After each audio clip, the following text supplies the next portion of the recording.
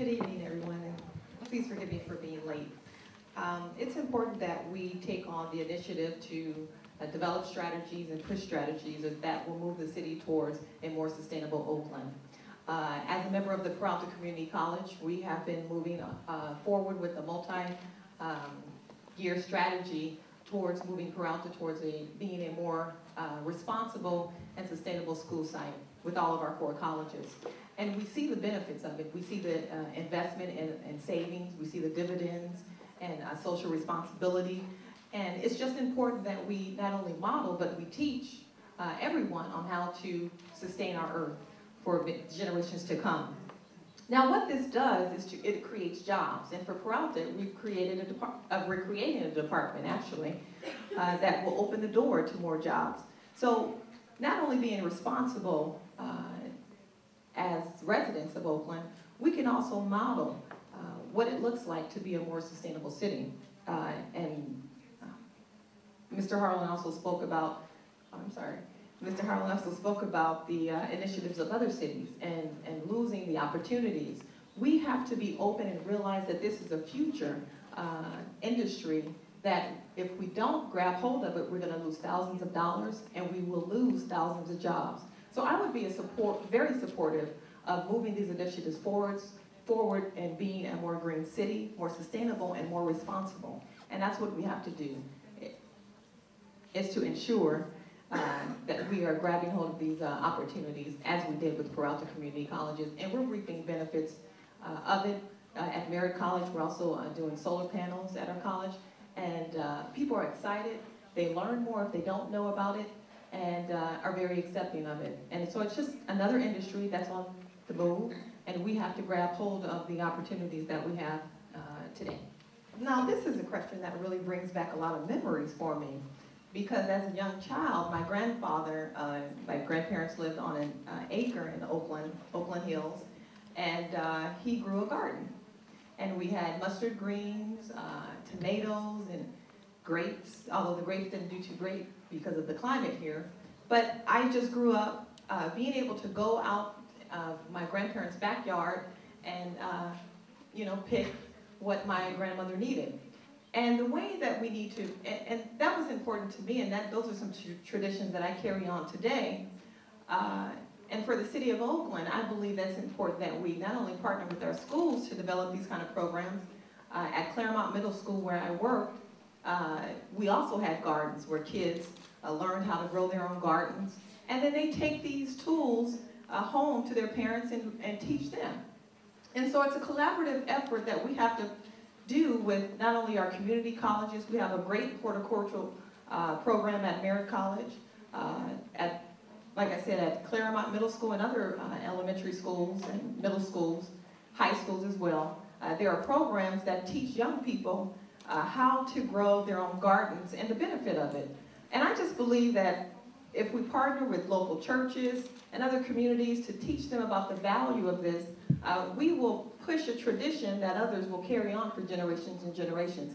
And again, like I said, these are great memories that I had going out into the field with my grandparents and towing or driving the little truck, whatever that was, that tilled the land, and just really learning about the earth and the vitalness of producing your own fruits and goods. So, thank you. It's important that the city aggressively push for policies that will help to sustain our earth.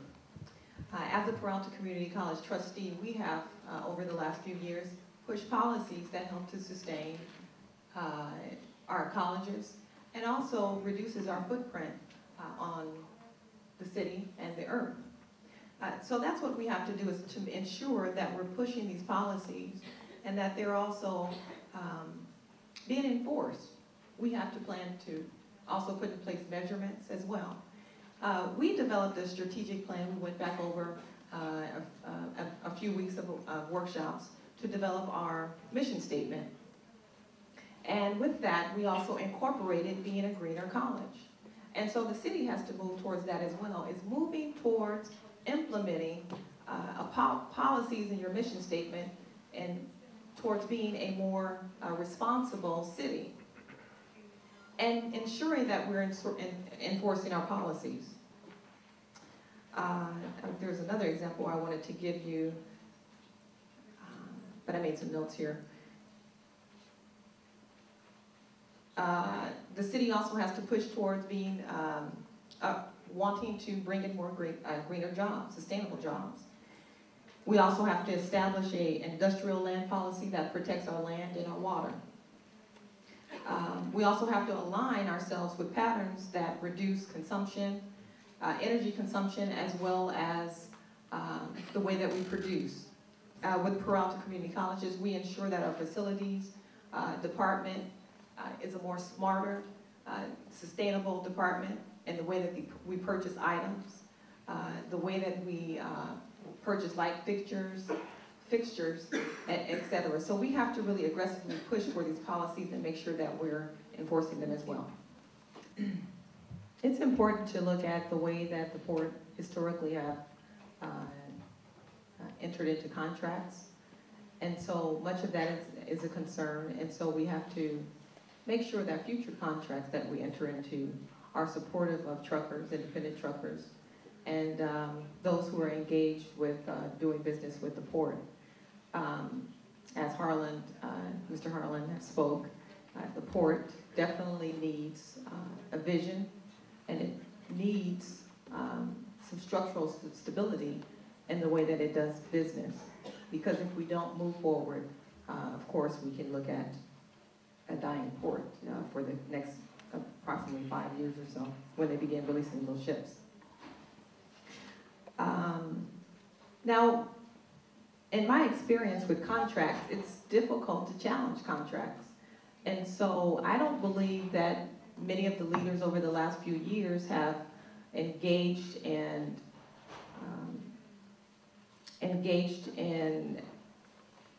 this kind of fodder where low-income truckers or people who are trying to make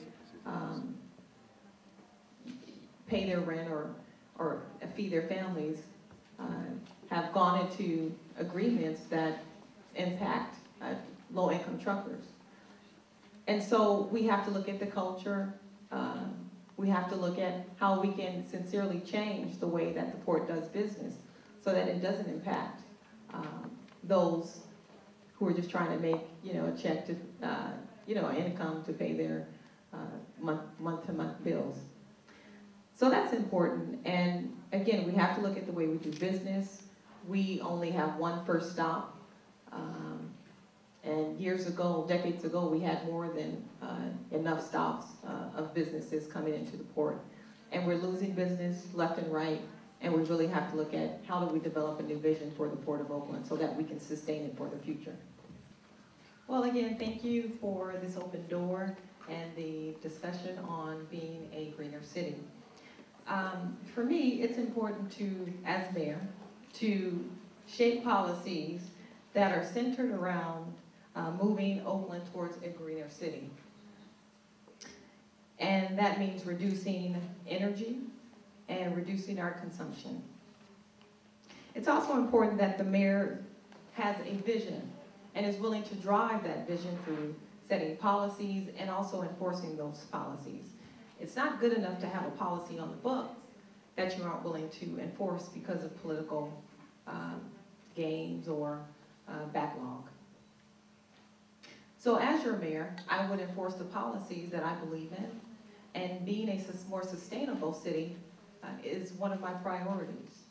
I'm finishing up a PhD program in organizational psychology and system-wide change, and so I understand how to change a system, an organization. And one of the tools that we've learned in my program is that we should be sustainable consultants, so that when we enter into an organization, we bring our belief that we can change an organization and it can also be sustainable. It can be friendly to the environment, and it can also be protective of the environment. And so these are ways that we have to, and that we are going to ensure that Oakland is a greener city. And not only that, it's a model city. They already have a program now where they've signed with the state of being a model city. And so they're pushing forward these kind of policies. We just need someone who's going to enforce it. And I am your enforcer. Thank you.